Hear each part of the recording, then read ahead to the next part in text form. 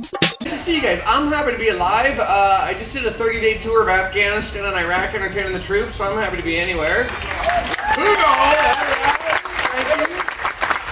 Appreciate your applause. I'll be honest, I went there because my agent sucks. Like, hey man, it'll be great exposure. Yeah, on CNN. He did see me, saw the back of my head running.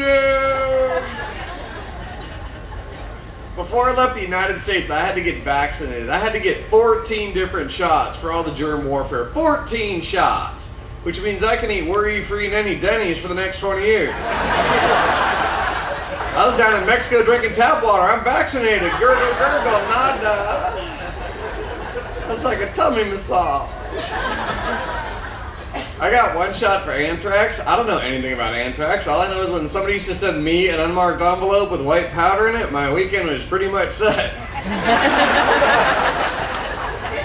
Wow, very hip crowd. Excellent. All right. There's more of that material on the adult show tomorrow night. We actually got to do a tailhook landing. If you don't know what that is, you fly in and we landed on the USS Constellation aircraft carrier. You come in at full speed in case you overshoot. You have to be able to take off. But you come in at about 150 miles an hour and go to 0 in 2.5 seconds. I then saw my spleen shoot out of my mouth, snap back, and I now have a tail.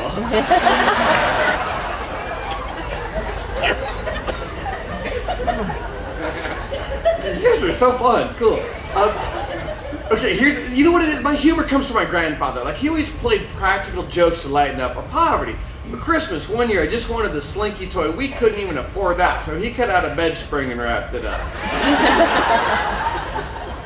I'm like, Grandpa, Slinky ain't got no slink. Ooh, that's an antique Slinky. When I was a boy, my granddaddy gave that to me, and someday you will give that Slinky on to yours.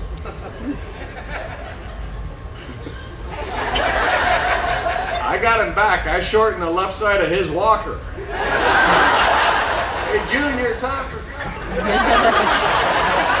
Oh, you're gonna pay for this.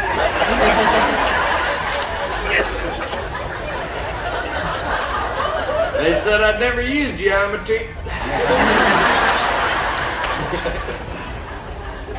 You guys are so fun, man. You make the cruise for us because you're either with us or it's like clear.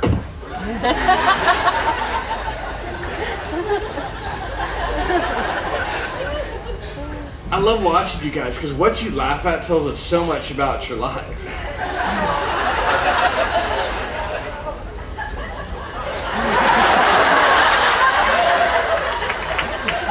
I didn't leave when you came in. What's that? Oh, it's the big beer. Big beer, little bladder.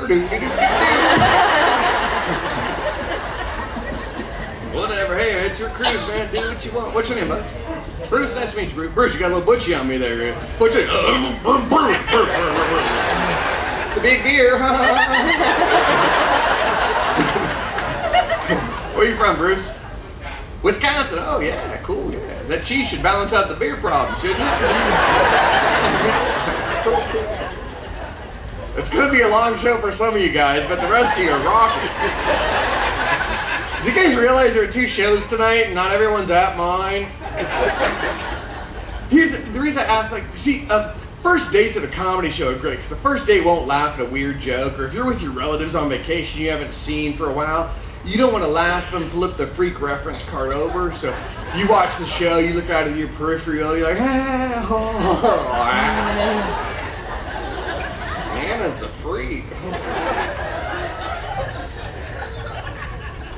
I was married once before, dude. That didn't work out. I realized we were having some problems when my wife started dating again. Why, you laugh like you knew her.